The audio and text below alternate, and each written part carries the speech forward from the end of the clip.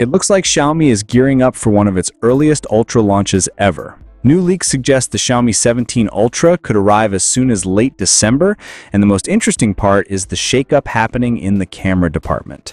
Fresh images of the 17 Ultra photography kit have surfaced online, and they reveal something surprising. Xiaomi might be switching from the 15 Ultra's quad camera setup to a new triple camera layout. But here's the twist. It might actually be an upgrade, not a downgrade.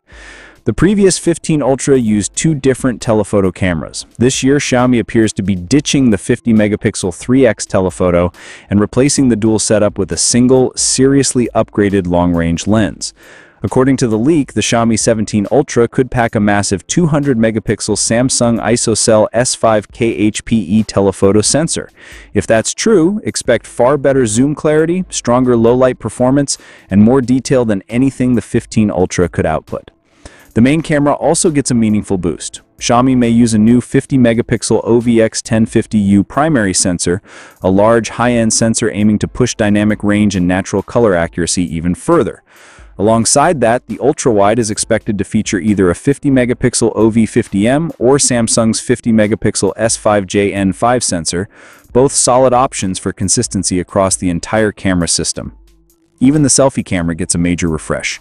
The leak claims Xiaomi might go with a 50-megapixel OV50M sensor on the front, which is a huge jump compared to most flagship selfie cameras, and could finally bring true ultra-grade quality to the front-facing shooter. If all of this holds true, Xiaomi isn't just rearranging sensors, they're simplifying the module and boosting the quality of every lens. A triple camera setup, but with better hardware than before.